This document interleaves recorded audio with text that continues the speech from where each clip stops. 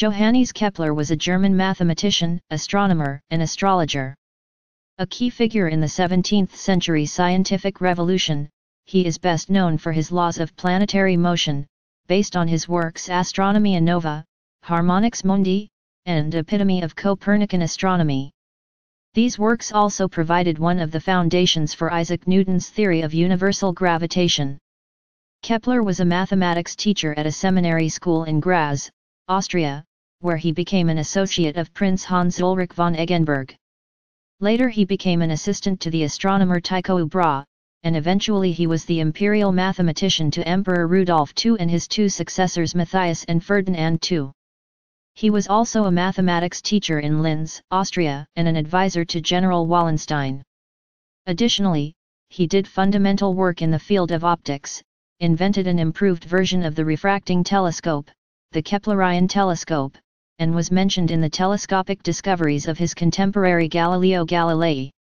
Kepler lived in an era when there was no clear distinction between astronomy and astrology, but there was a strong division between astronomy, a branch of mathematics within the liberal arts, and physics, a branch of natural philosophy.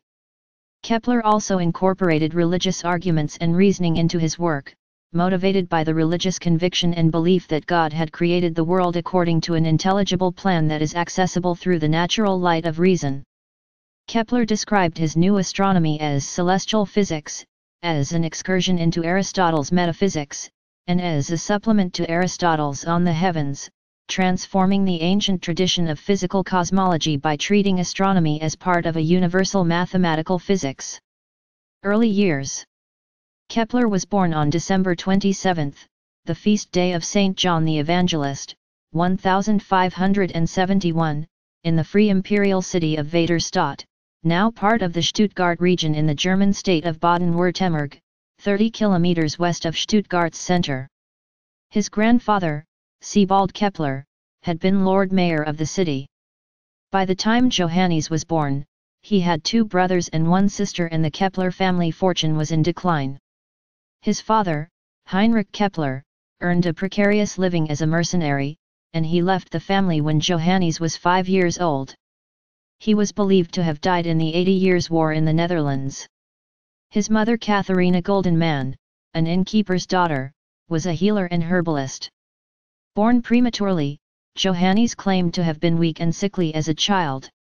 Nevertheless, he often impressed travelers at his grandfather's inn with his phenomenal mathematical faculty. He was introduced to astronomy at an early age, and developed a love for it that would span his entire life. At age 6, he observed the Great Comet of 1577, writing that he was taken by his mother to a high place to look at it.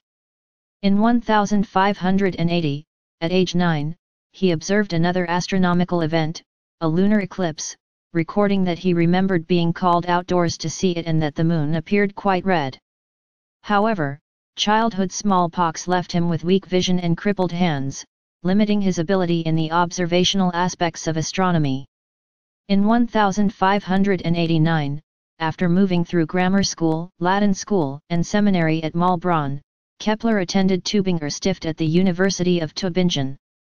There, he studied philosophy under Vitus Müller and theology under Jacob Heerbrand, a student of Philip Melanchthon at Wittenberg, who also taught Michael Maestlin while he was a student, until he became chancellor at Tübingen in 1590.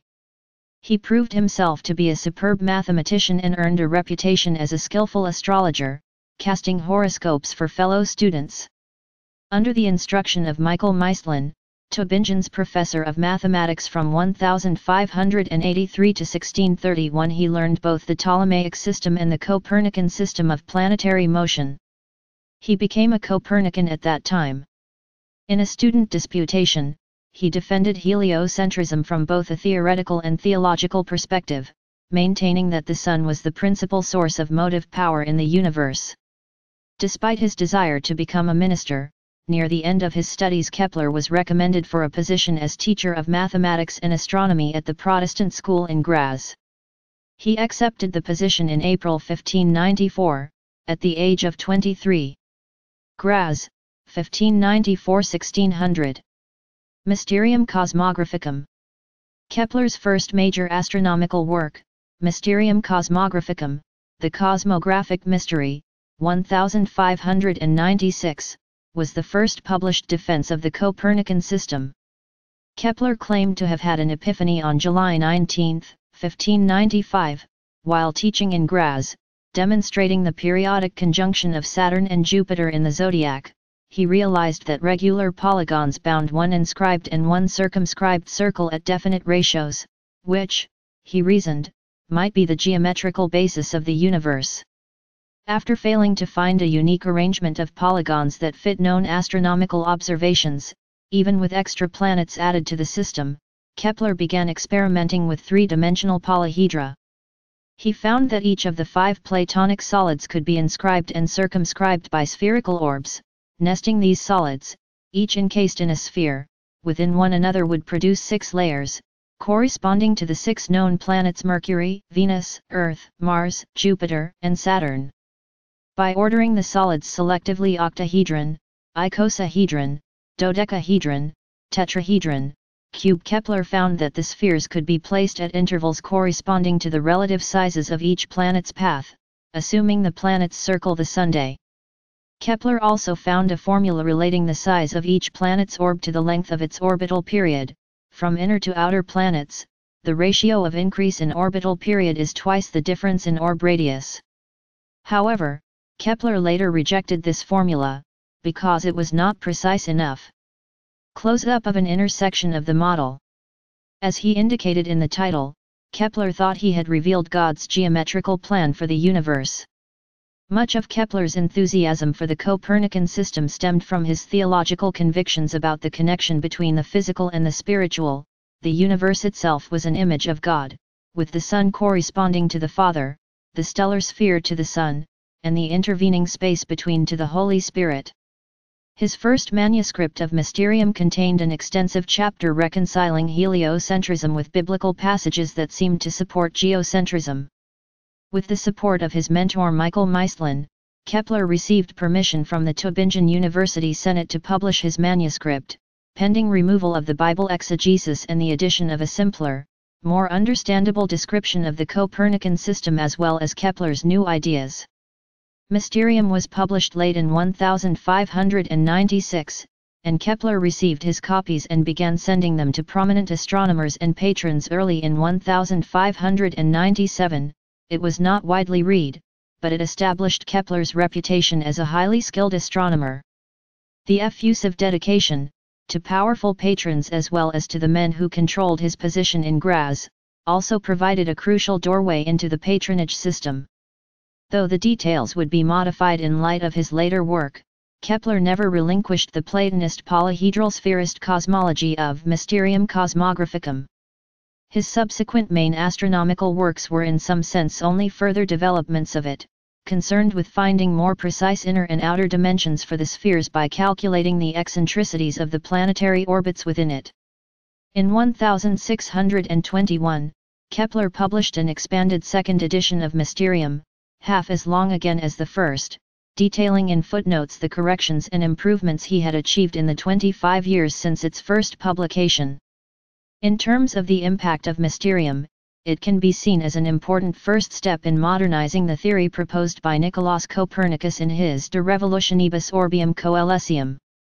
Whilst Copernicus sought to advance a heliocentric system in this book, he resorted to Ptolemaic devices, viz., epicycles and eccentric circles, in order to explain the change in planets' orbital speed, and also continued to use as a point of reference the center of the Earth's orbit rather than that of the Sun as an aid to calculation and in order not to confuse the reader by diverging too much from Ptolemy.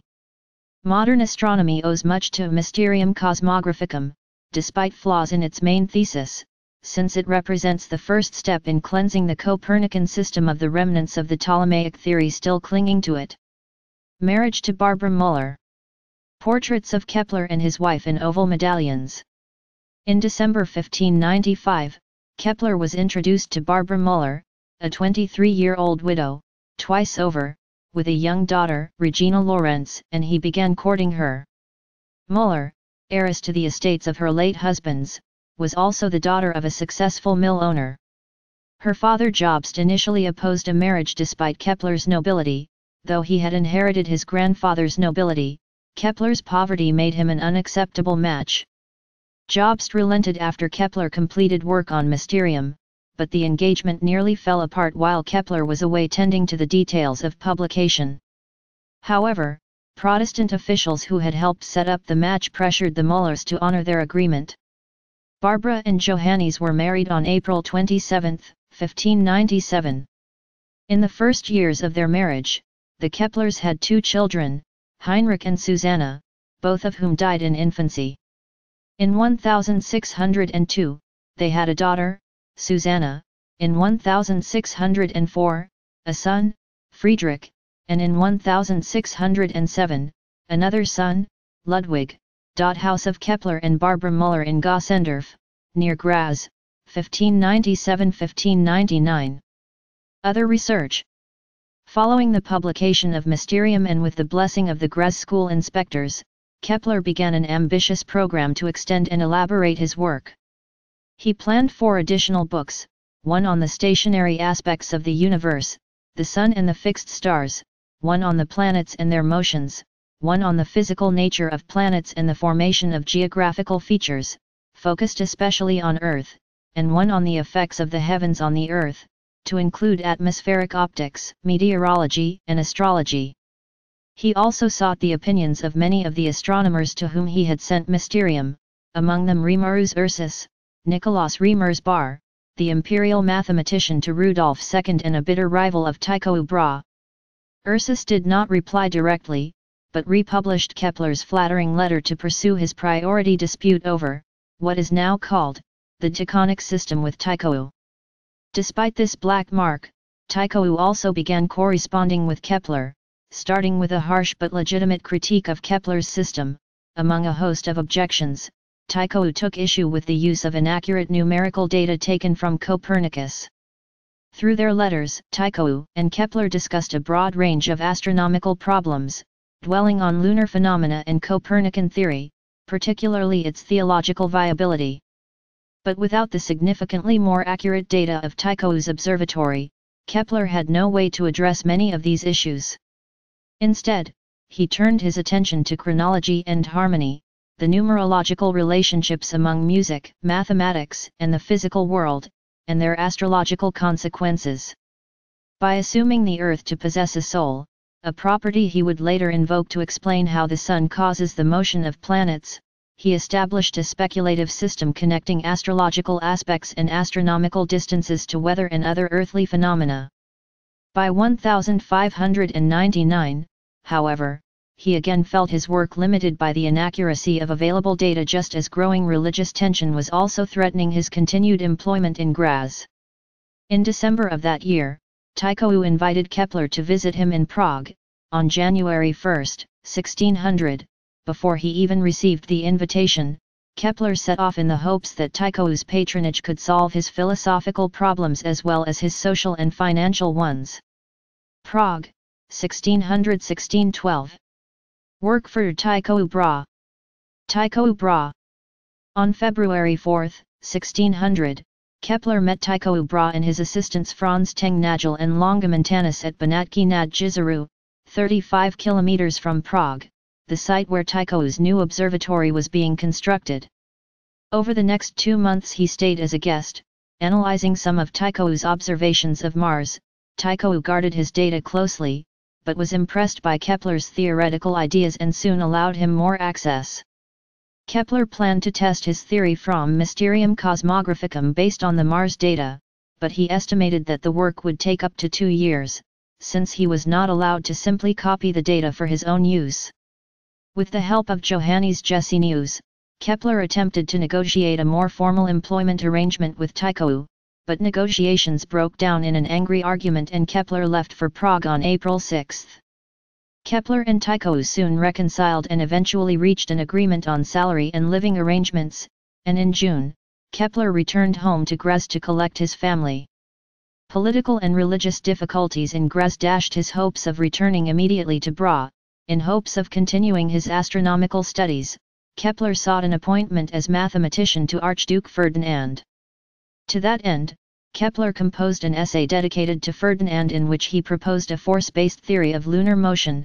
In terra inest virtus, qui lunam sit, there is a force in the earth which causes the moon to move. Though the essay did not earn him a place in Ferdinand's court, it did detail a new method for measuring lunar eclipses, which he applied during the July 10 eclipse in Graz. These observations formed the basis of his explorations of the laws of optics that would culminate in Astronomia pars optica. On August 2, 1600, after refusing to convert to Catholicism, Kepler and his family were banished from Graz. Several months later, Kepler returned, now with the rest of his household, to Prague. Through most of 1601, he was supported directly by Tycho, who assigned him to analyzing planetary observations and writing a tract against Tycho's, by then deceased, rival, Ursus. In September, Tycho secured him a commission as a collaborator on the new project he had proposed to the emperor, the Rudolphine tables that should replace the Prutenic tables of Erasmus Reinhold. 2 days after Tycho's unexpected death on October 24, 1601, Kepler was appointed his successor as imperial mathematician with the responsibility to complete his unfinished work. The next 11 years as imperial mathematician would be the most productive of his life. Advisor to Emperor Rudolf II. Kepler's primary obligation as imperial mathematician was to provide astrological advice to the emperor. Though Kepler took a dim view of the attempts of contemporary astrologers to precisely predict the future or divine specific events, he had been casting well-received detailed horoscopes for friends, family, and patrons since his time as a student in Tübingen. In addition to horoscopes for allies and foreign leaders, the emperor sought Kepler's advice in times of political trouble. Rudolf was actively interested in the work of many of his court scholars, including numerous alchemists, and kept up with Kepler's work in physical astronomy as well. Officially, the only acceptable religious doctrines in Prague were Catholic and Utraquist, but Kepler's position in the imperial court allowed him to practice his Lutheran faith unhindered. The emperor nominally provided an ample income for his family, but the difficulties of the overextended imperial treasury meant that actually getting hold of enough money to meet financial obligations was a continual struggle. Partly because of financial troubles, his life at home with Barbara was unpleasant, marred with bickering and bouts of sickness. Court life, however, brought Kepler into contact with other prominent scholars, Johannes Matthäus Wacker von Wachenfels, Jost Berge, David Fabricius, Martin Bachazek, and Johannes Brengeter, among others, and astronomical work proceeded rapidly. Astronomia pars optica. A plate from Astronomia pars optica, illustrating the structure of eyes as he slowly continued analyzing Tycho's Mars observations now available to him in their entirety and began the slow process of tabulating the Rudolphine tables. Kepler also picked up the investigation of the laws of optics from his lunar essay of 1600. Both lunar and solar eclipses presented unexplained phenomena, such as unexpected shadow sizes, the red color of a total lunar eclipse, and the reportedly unusual light surrounding a total solar eclipse. Related issues of atmospheric refraction applied to all astronomical observations. Through most of 1603, Kepler paused his other work to focus on optical theory. The resulting manuscript, presented to the emperor on January 1, 1604, was published as Astronomia pars optica, the optical part of astronomy. In it, Kepler described the inverse square law governing the intensity of light, reflection by flat and curved mirrors, and principles of pinhole cameras, as well as the astronomical implications of optics such as parallax and the apparent sizes of heavenly bodies. He also extended his study of optics to the human eye, and is generally considered by neuroscientists to be the first to recognize that images are projected inverted and reversed by the eye's lens onto the retina. The solution to this dilemma was not of particular importance to Kepler as he did not see it as pertaining to optics, although he did suggest that the image was later corrected in the hollows of the brain due to the activity of the soul. Today, Astronomia pars optica is generally recognized as the foundation of modern optics, though the law of refraction is conspicuously absent. With respect to the beginnings of projective geometry, Kepler introduced the idea of continuous change of a mathematical entity in this work. He argued that if a focus of a conic section were allowed to move along the line joining the foci, the geometric form would morph or degenerate, one into another. In this way, an ellipse becomes a parabola when a focus moves toward infinity, and when two foci of an ellipse merge into one another, a circle is formed. As the foci of a hyperbola merge into one another, the hyperbola becomes a pair of straight lines. He also assumed that if a straight line is extended to infinity, it will meet itself at a single point at infinity, thus having the properties of a large circle. The supernova of 1604. Remnant of Kepler's supernova SN 1604.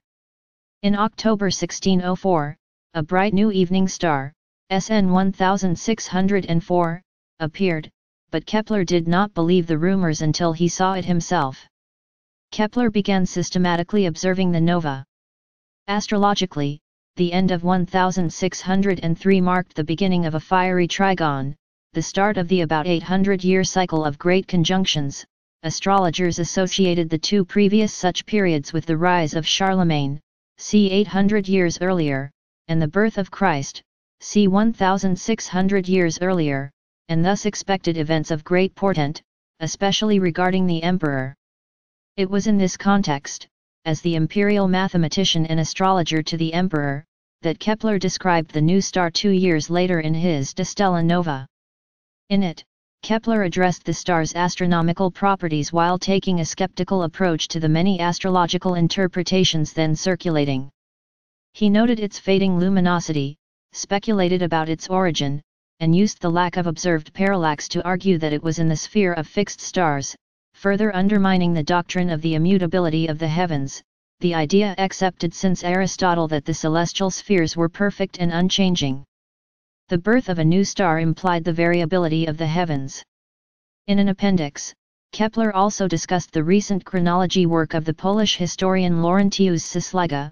He calculated that, if Sisliga was correct that accepted timelines were 4 years behind, then the star of Bethlehem analogous to the present new star would have coincided with the first great conjunction of the earlier 800-year cycle. The location of the Stella Nova, in the foot of Ophiuchus, is marked with an 8 grid squares down, 4 over from the left.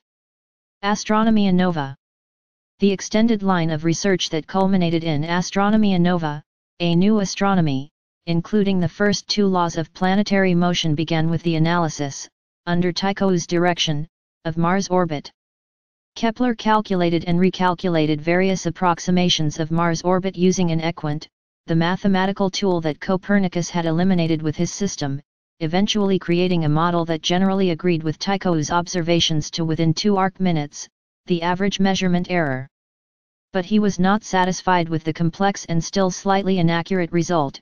At certain points the model differed from the data by up to 8 arc-minutes. The wide array of traditional mathematical astronomy methods having failed him, Kepler set about trying to fit an ovoid orbit to the data. In Kepler's religious view of the cosmos, the Sun, a symbol of God the Father, was the source of motive force in the solar system. As a physical basis, Kepler drew by analogy on William Gilbert's theory of the magnetic soul of the Earth from De Magnet, 1600, and on his own work on optics. Kepler supposed that the motive power, or motive species, radiated by the Sun weakens with distance, causing faster or slower motion as planets move closer or farther from it. Perhaps this assumption entailed a mathematical relationship that would restore astronomical order. Based on measurements of the aphelion and perihelion of the Earth and Mars, he created a formula in which a planet's rate of motion is inversely proportional to its distance from the Sunday. Verifying this relationship throughout the orbital cycle, however, required very extensive calculation. To simplify this task, by late 1602 Kepler reformulated the proportion in terms of geometry. Planets sweep out equal areas in equal times. Kepler's second law of planetary motion. Diagram of the geocentric trajectory of Mars through several periods of apparent retrograde motion, Astronomia Nova, Chapter 1, 1609. He then set about calculating the entire orbit of Mars, using the geometrical rate law and assuming an egg-shaped ovoid orbit. After approximately 40 failed attempts, in early 1605 he at last hit upon the idea of an ellipse, which he had previously assumed to be too simple a solution for earlier astronomers to have overlooked. Finding that an elliptical orbit fit the Mars data, he immediately concluded that all planets move in ellipses, with the Sun at one focus, Kepler's first law of planetary motion. Because he employed no calculating assistance, however, he did not extend the mathematical analysis beyond Mars. By the end of the year, he completed the manuscript for Astronomia Nova, though it would not be published until 1609 due to legal disputes over the use of Tycho's observations, the property of his heirs. Dioptrice, Somnium manuscript, and other work. In the years following the completion of Astronomia Nova, most of Kepler's research was focused on preparations for the Rudolphine tables and a comprehensive set of ephemerides, specific predictions of planet and star positions, based on the table, though neither would be completed for many years. He also attempted, unsuccessfully, to begin a collaboration with Italian astronomer Giovanni Antonio Magini. Some of his other work dealt with chronology, especially the dating of events in the life of Jesus, and with astrology, especially criticism of dramatic predictions of catastrophe such as those of Helicius Roslin. Kepler and Roslin engaged in a series of published attacks and counterattacks, while physician Philip Pheasalius published a work dismissing astrology altogether, and Roslin's work in particular. In response to what Kepler saw as the excesses of astrology on the one hand and overzealous rejection of it on the other, Kepler prepared Tertius Interveniens third-party interventions. Nominally this work presented to the common patron of Roslin and Pheasalius was a neutral mediation between the feuding scholars, but it also set out Kepler's general views on the value of astrology, including some hypothesized mechanisms of interaction between planets and individual souls. While Kepler considered most traditional rules and methods of astrology to be the evil-smelling dung in which an industrious hen scrapes, there was an occasional grain seed, indeed, even a pearl or a gold nugget to be found by the conscientious scientific astrologer. Conversely, Sir Oliver Lodge observed that Kepler was somewhat disdainful of astrology, as Kepler was continually attacking and throwing sarcasm at astrology, but it was the only thing for which people would pay him, and on it after a fashion he lived. In the first months of 1610, Galileo Galilei, using his powerful new telescope, discovered 4 satellites orbiting Jupiter. Upon publishing his account as Sidereus Nuncius Starry Messenger, Galileo sought the opinion of Kepler, in part to bolster the credibility of his observations. Kepler responded enthusiastically with a short published reply, Dissertatio cum Nuncio Siderio, Conversation with the Starry Messenger. He endorsed Galileo's observations and offered a range of speculations about the meaning and implications of Galileo's discoveries and telescopic methods for astronomy and optics as well as cosmology and astrology.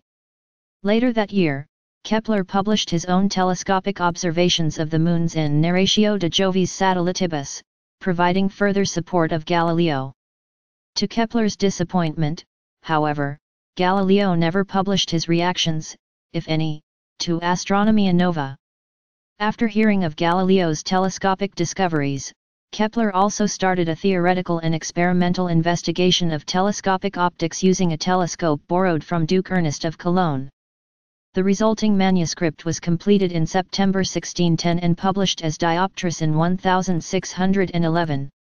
In it, Kepler set out the theoretical basis of double convex converging lenses and double concave diverging lenses and how they are combined to produce a Galilean telescope, as well as the concepts of real versus virtual images, upright versus inverted images, and the effects of focal length on magnification and reduction.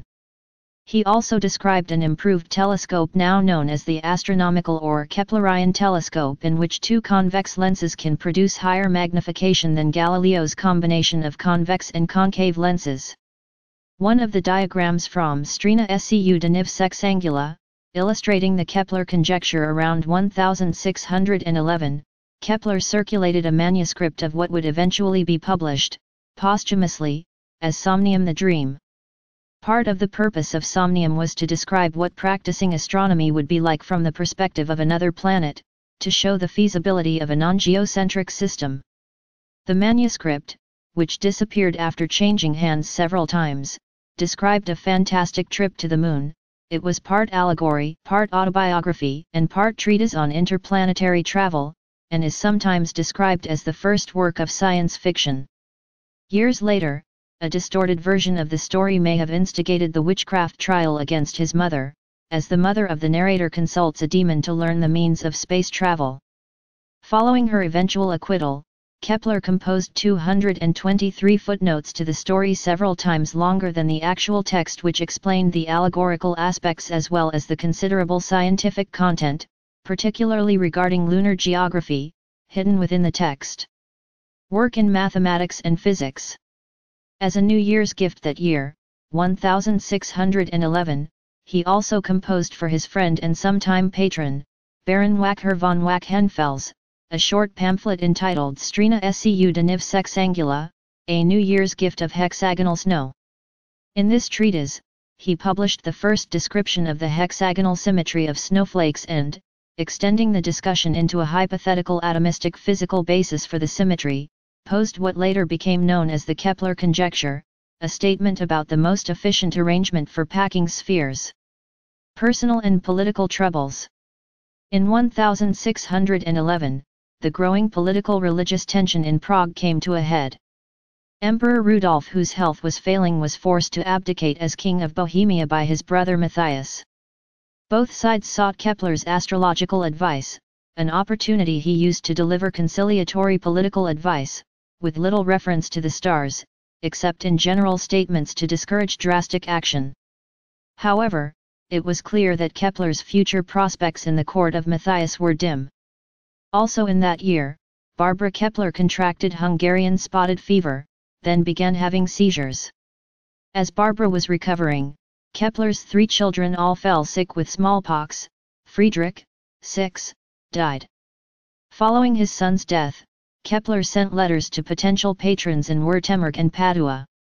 At the University of Tübingen in Württemberg, concerns over Kepler's perceived Calvinist heresies in violation of the Augsburg Confession and the Formula of Concord prevented his return. The University of Padua, on the recommendation of the departing Galileo, sought Kepler to fill the mathematics professorship, but Kepler, preferring to keep his family in German territory, instead traveled to Austria to arrange a position as teacher and district mathematician in Linz. However, Barbara relapsed into illness and died shortly after Kepler's return. Kepler postponed the move to Linz and remained in Prague until Rudolf's death in early 1612, though between political upheaval, religious tension, and family tragedy, along with the legal dispute over his wife's estate, Kepler could do no research. Instead, he pieced together a chronology manuscript, Eclogae Chronicae, from correspondence and earlier work. Upon succession as Holy Roman Emperor, Matthias reaffirmed Kepler's position and salary as imperial mathematician, but allowed him to move to Linz and elsewhere, 1612–1630. A statue of Kepler in Linz. Kepler's primary responsibilities, beyond completing the Rudolphine tables, were teaching at the district school and providing astrological and astronomical services. In his first years there, he enjoyed financial security and religious freedom relative to his life in Prague, though he was excluded from Eucharist by his Lutheran Church over his theological scruples. His first publication in Linz was De Vero Anno, 1613, an expanded treatise on the year of Christ's birth. He also participated in deliberations on whether to introduce Pope Gregory's reformed calendar to Protestant German lands. That year he also wrote the influential mathematical treatise Novus Stereometria Doliorum Venariorum, on measuring the volume of containers such as wine barrels, published in 1615. Second marriage. On October 30, 1613, Kepler married the 24-year-old Susanna Rüdinger. Following the death of his first wife Barbara, Kepler had considered 11 different matches over 2 years, a decision process formalized later as the marriage problem. He eventually returned to Rüdinger, the 5th match, who, he wrote, won me over with love, humble loyalty, economy of household, diligence, and the love she gave the stepchildren. The first 3 children of this marriage, Margareta Regina, Katharina, and Sebald, died in childhood. 3 more survived into adulthood, Cordula, Fridmar, and Hildebert. According to Kepler's biographers, this was a much happier marriage than his first. Epitome of Copernican Astronomy, Calendars, and the Witch Trial of his mother. Since completing the Astronomia Nova, Kepler had intended to compose an astronomy textbook. In 1615, he completed the first of 3 volumes of Epitome of Copernican Astronomy. The first volume was printed in 1617, the second in 1620, and the third in 1621. Despite the title, which referred simply to heliocentrism, Kepler's textbook culminated in his own ellipse-based system. The Epitome became Kepler's most influential work. It contained all 3 laws of planetary motion and attempted to explain heavenly motions through physical causes. Though it explicitly extended the first 2 laws of planetary motion, applied to Mars in Astronomia Nova, to all the planets as well as the Moon and the Medicean satellites of Jupiter, it did not explain how elliptical orbits could be derived from observational data. As a spin-off from the Rudolphine tables and the related ephemerides, Kepler published astrological calendars, which were very popular and helped offset the costs of producing his other work, especially when support from the imperial treasury was withheld. In his calendars 6 between 1617 and 1624, Kepler forecast planetary positions and weather as well as political events. The latter were often cannily accurate, thanks to his keen grasp of contemporary political and theological tensions. By 1624, however, the escalation of those tensions and the ambiguity of the prophecies meant political trouble for Kepler himself. His final calendar was publicly burned in Graz. Geometrical harmonies in the perfect solids from Harmonices Mundi, 1619. In 1615, Ursula Reingold, a woman in a financial dispute with Kepler's brother Christoph, claimed Kepler's mother Katharina had made her sick with an evil brew. The dispute escalated, and in 1617 Katharina was accused of witchcraft. Witchcraft trials were relatively common in Central Europe at this time. Beginning in August 1620, she was imprisoned for 14 months. She was released in October 1621, thanks in part to the extensive legal defense drawn up by Kepler.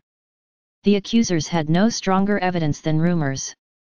Katharina was subjected to territio verbalis, a graphic description of the torture awaiting her as a witch, in a final attempt to make her confess. Throughout the trial, Kepler postponed his other work to focus on his harmonic theory. The result, published in 1619, was Harmonices Mundi, Harmony of the World. Harmonices Mundi. Kepler was convinced that the geometrical things have provided the Creator with the model for decorating the whole world. In Harmony, he attempted to explain the proportions of the natural world, particularly the astronomical and astrological aspects, in terms of music. The central set of harmonies was the Musica Universalis, or Music of the Spheres, which had been studied by Pythagoras, Ptolemy, and many others before Kepler. In fact, soon after publishing Harmonices Mundi, Kepler was embroiled in a priority dispute with Robert Fludd, who had recently published his own harmonic theory. Kepler began by exploring regular polygons and regular solids, including the figures that would come to be known as Kepler's solids. From there, he extended his harmonic analysis to music, meteorology, and astrology. Harmony resulted from the tones made by the souls of heavenly bodies, and in the case of astrology, the interaction between those tones and human souls. In the final portion of the work, Kepler dealt with planetary motions, especially relationships between orbital velocity and orbital distance from the Sun. Similar relationships had been used by other astronomers, but Kepler, with Tycho's data and his own astronomical theories, treated them much more precisely and attached new physical significance to them. Among many other harmonies, Kepler articulated what came to be known as the third law of planetary motion. He then tried many combinations until he discovered that, approximately, the square of the periodic times are to each other as the cubes of the mean distances. Although he gives the date of this epiphany, March 8, 1618, he does not give any details about how he arrived at this conclusion. However, the wider significance for planetary dynamics of this purely kinematical law was not realized until the 1660s. When conjoined with Christian Huygens' newly discovered law of centrifugal force, it enabled Isaac Newton, Edmund Halley, and perhaps Christopher Wren and Robert Hooke to demonstrate independently that the presumed gravitational attraction between the Sun and its planets decreased with the square of the distance between them. This refuted the traditional assumption of scholastic physics that the power of gravitational attraction remained constant with distance whenever it applied between two bodies, such as was assumed by Kepler and also by Galileo in his mistaken universal law that gravitational fall is uniformly accelerated, and also by Galileo's student Borelli in his 1666 Celestial Mechanics. Rudolphine tables and his last years. Name Copernicus in a manuscript report by Kepler concerning the Rudolphine tables, 1616. Kepler's horoscope for General Wallenstein. In 1623, Kepler at last completed the Rudolphine tables, which at the time was considered his major work. However, due to the publishing requirements of the emperor and negotiations with Tycho Brahe, it would not be printed until 1627. In the meantime, religious tension, the root of the ongoing 30 Years' War, once again put Kepler and his family in jeopardy. In 1625, agents of the Catholic Counter-Reformation placed most of Kepler's library under seal, and in 1626 the city of Linz was besieged. Kepler moved to Ulm, where he arranged for the printing of the tables at his own expense. In 1628, following the military successes of the Emperor Ferdinand's armies under General Wallenstein, Kepler became an official advisor to Wallenstein. Though not the general's court astrologer per se, Kepler provided astronomical calculations for Wallenstein's astrologers and occasionally wrote horoscopes himself. In his final years, Kepler spent much of his time traveling, from the imperial court in Prague to Linz and Ulm to a temporary home in Sagan, and finally to Regensburg. Soon after arriving in Regensburg, Kepler fell ill. He died on November 15, 1630, and was buried there. His burial site was lost after the Swedish army destroyed the churchyard. Only Kepler's self-authored poetic epitaph survived the times. Mensis eram silas, nunc terrae macier umbras. Mens celestis erat, corporis umbra I asset. I measured the skies, now the shadows I measure. Skybound was the mind, earthbound the body rests. Reception of his astronomy. Kepler's laws were not immediately accepted. Several major figures such as Galileo and René Descartes completely ignored Kepler's Astronomia Nova. Many astronomers, including Kepler's teacher, Michael Maestlin, objected to Kepler's introduction of physics into his astronomy. Some adopted compromise positions. Ismail Bolio accepted elliptical orbits but replaced Kepler's area law with uniform motion in respect to the empty focus of the ellipse, while Seth Ward used an elliptical orbit with motions defined by an equant. Several astronomers tested Kepler's theory, and its various modifications, against astronomical observations. Two transits of Venus and Mercury across the face of the Sun provided sensitive tests of the theory, under circumstances when these planets could not normally be observed. In the case of the transit of Mercury in 1631, Kepler had been extremely uncertain of the parameters for Mercury, and advised observers to look for the transit the day before and after the predicted date. Pierre Gassendi observed the transit on the date predicted, a confirmation of Kepler's prediction. This was the first observation of a transit of Mercury. However, his attempt to observe the transit of Venus just 1 month later was unsuccessful due to inaccuracies in the Rudolphine tables. Gassendi did not realize that it was not visible from most of Europe, including Paris.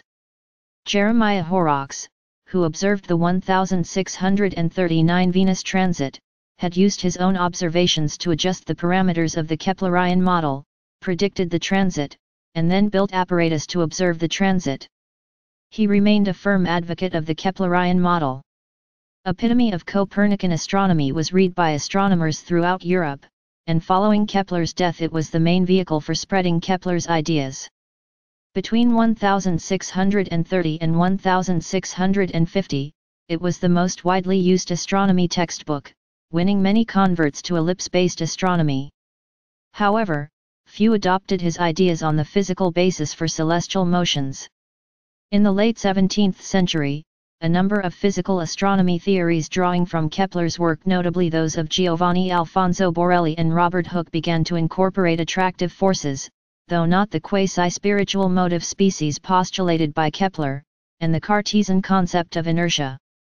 This culminated in Isaac Newton's Principia Mathematica, 1687, in which Newton derived Kepler's laws of planetary motion from a force-based theory of universal gravitation. Historical and cultural legacy. Monument to Tycho Brahe and Kepler in Prague, Czech Republic. GDR stamp featuring Kepler. History of science. Beyond his role in the historical development of astronomy and natural philosophy, Kepler has loomed large in the philosophy and historiography of science. Kepler and his laws of motion were central to early histories of astronomy such as Jean-Étienne Montucla's 1758 Histoire des mathématiques and Jean-Baptiste de Lambray's 1821 Histoire de l'astronomie moderne. These and other histories written from an Enlightenment perspective treated Kepler's metaphysical and religious arguments with skepticism and disapproval, but later Romantic-era natural philosophers viewed these elements as central to his success. William Whewell, in his influential History of the Inductive Sciences of 1837, found Kepler to be the archetype of the inductive scientific genius. In his Philosophy of the Inductive Sciences of 1840, Whewell held Kepler up as the embodiment of the most advanced forms of scientific method. Similarly, Ernst Friedrich Apelt, the first to extensively study Kepler's manuscripts, after their purchase by Catherine the Great, identified Kepler as a key to the revolution of the sciences.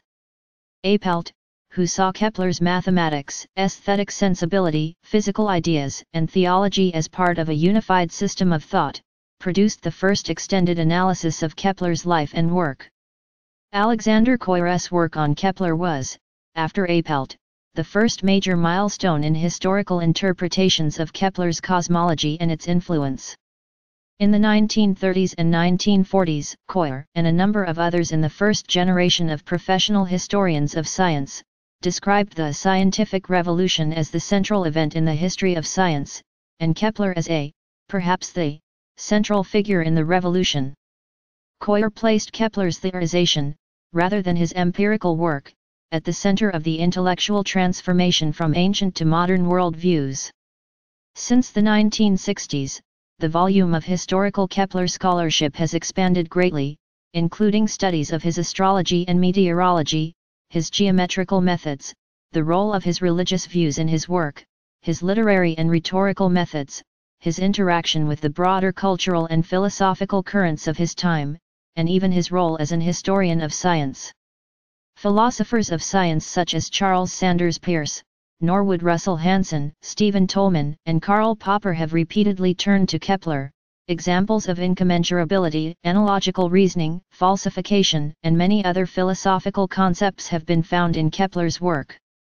Physicist Wolfgang Pauli even used Kepler's priority dispute with Robert Fludd to explore the implications of analytical psychology on scientific investigation.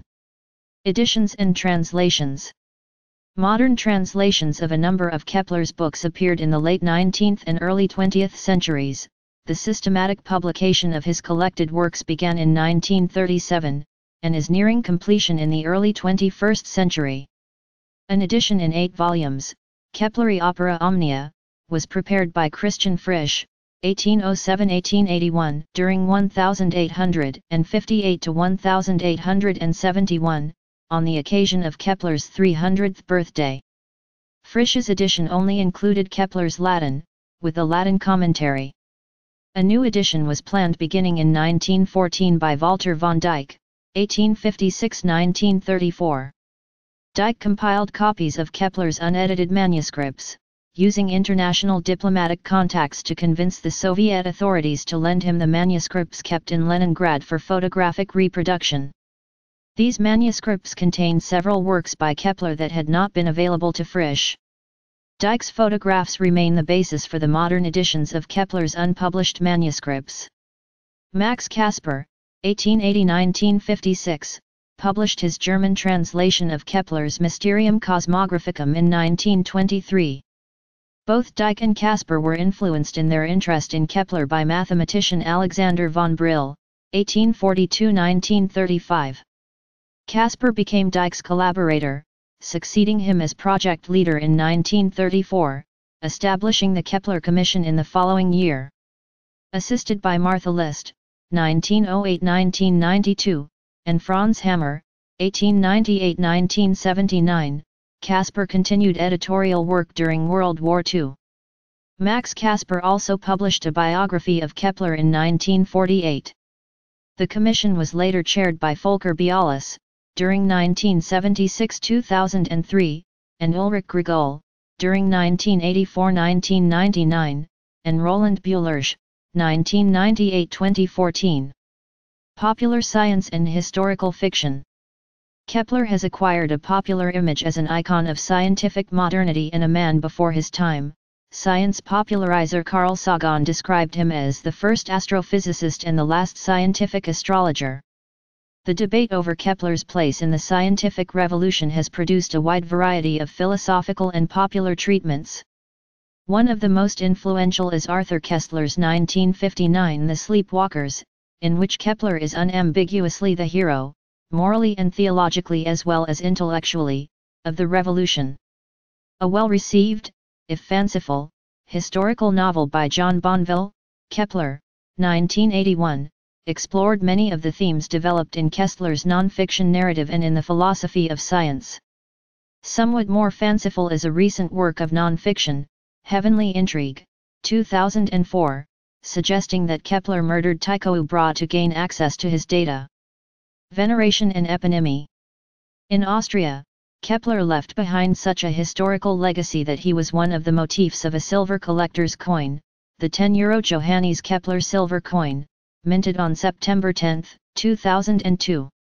The reverse side of the coin has a portrait of Kepler, who spent some time teaching in Graz and the surrounding areas. Kepler was acquainted with Prince Hans Ulrich von Eggenberg personally, and he probably influenced the construction of Eggenberg Castle, the motif of the obverse of the coin. In front of him on the coin is the model of nested spheres and polyhedra from Mysterium Cosmographicum. The German composer Paul Hindemith wrote an opera about Kepler entitled Die Harmonie der Welt, and a symphony of the same name was derived from music for the opera. Philip Glass wrote an opera called Kepler based on Kepler's life, 2009. Kepler is honored together with Nicolaus Copernicus with a feast day on the liturgical calendar of the Episcopal Church, USA, on May 23. Directly named for Kepler's contribution to science are Kepler's laws of planetary motion, Kepler's supernova, supernova 1604, which he observed and described, and the Kepler solids, a set of geometrical constructions, two of which were described by him, and the Kepler conjecture on sphere packing. In astronomy, the lunar crater Kepler, Keplerus, named by Giovanni Riccioli, 1651, the asteroid 1134 Kepler, 1929, Kepler, crater on Mars, 1973, Kepler launch site for model rockets, 2001, the Kepler mission, a space photometer launched by NASA in 2009, Johannes Kepler ATV, automated transfer vehicle launched to resupply the ISS in 2011. Educational institutions, Johannes Kepler University of Linz, 1975, Kepler College, Seattle, Washington, besides several institutions of primary and secondary education, such as Johannes Kepler Grammar School, at the site where Kepler lived in Prague, and Kepler Gymnasium, Tübingen. Streets or squares named after him, Keplerplatz Vienna, Station of Vienna U-Bahn, Keplerstrasse in Hanau near Frankfurt am Main, Keplerstrasse in Munich, Germany, Keplerstrasse and Keplerbruck in Graz, Austria, Kepleravulus in Prague, the Kepler Mountains and Kepler Track in Fiordland National Park, South Island, New Zealand, Kepler Challenge, 1988. Kepler, a high-end graphics processing microarchitecture introduced by NVIDIA in 2012.